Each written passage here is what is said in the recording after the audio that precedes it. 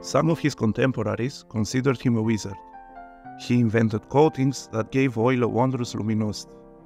His paintings had new depth and three-dimensionality, and gave us the photorealism of the Dutch masters 200 years too soon.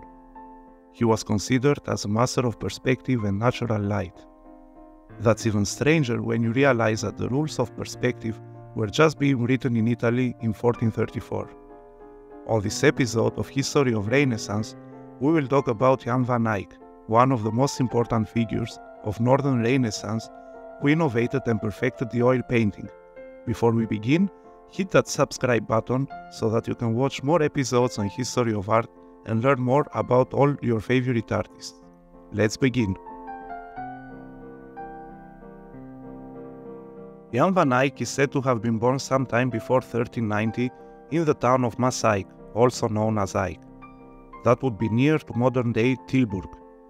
The area grew into a religious center during the early medieval years. However, the history of the city is much older than that, as it can be traced back to the era of the Roman Empire. Jan had two brothers and a sister, all painters. Hubert, the oldest brother, is said to be responsible for Jan's artistic education, and later made him his young disciple in his home in Ghent. Hubert died in 1426, before the completion of the Ghent altarpiece, one of his popular works.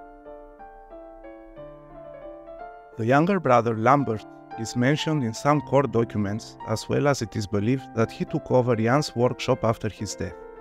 While risking to be wrong, as there are debates around Van Eyck's early works, I will say that the Turin Milan Book of Hours is the artist's oldest surviving work, as it fits all the characteristics of his later pieces. This illuminated manuscript has an astonishing history on its own, and while we can make a separate episode about it, we can discuss some of the facts here. The book was commissioned around 1380 from Jean Duc de Berry, a man described as a passionate bibliophile. In the early 1420s, the book came to the possession of John of Bavaria, also known as John III the Pitiless, Count of Holland and Hainaut. During the same time, Jan Van Eyck came to his service. This led scholars to believe that part of the illuminations in the book, made by an unknown artist, were in fact made by Jan Van Eyck. Years later, the book came to the possession of Philip the Good, Duke of Burgundy, and unfortunately, in 1904, a fire destroyed a big part of it. This and the lack of documentation make Van Eyck's involvement in its creation uncertain.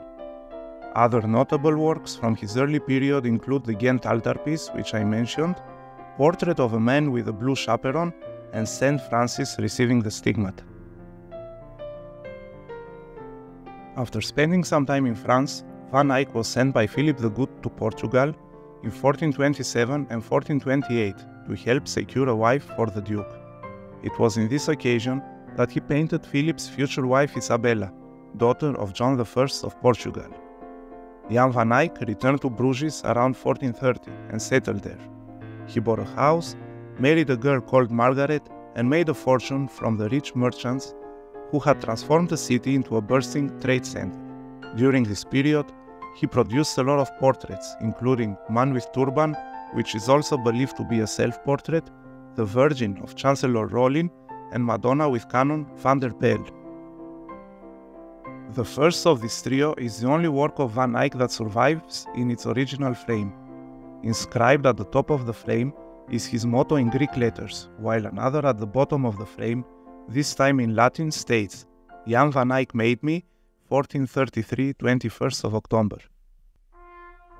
The Chancellor Rollin painting shows Van Eyck's mastery of light and colors, as well as his passion for detail, best seen in the window's columns and the river beyond, which leads away to even more distant and hazy hills on the horizon. The churches in the town, on the Madonna's side, suggest that this landscape was not meant to be a real one.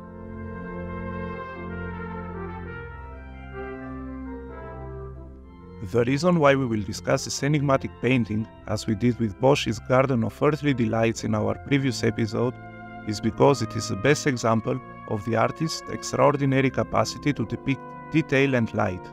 It has also puzzled historians as to the way the couple is shown, the hidden messages, and its complexity. The Arnolfini wedding, as it is also known, is painted in Bruges in 1434. It shows a cloth merchant, Giovanni Arnolfini, with his wife, Giovanna Cenami, although her identification is debatable. Although the majority of historians suggest that the woman in the painting is pregnant, this interpretation has been challenged in recent years, as the hand gesture of lifting the dress recurs in contemporary renditions of Virgin Saints and was considered very fashionable during those times. This gesture can be seen in Van Eyck's other paintings of the Freak Madonna and the Dresden Triptych. The theory that this is a painted marriage certificate by the artist has been abandoned too. Another theory suggests that the painting was made after Giovanna's death. The objects placed around the room point to the couple's relationship and symbolize marriage. The dusting brush hanging from the bedstead refers to a woman's domestic duties, and the carved figure above it, that is probably Saint Margaret, is the patron saint of childbirth. The subtle interaction of light and shadow creates an atmosphere of calm affection.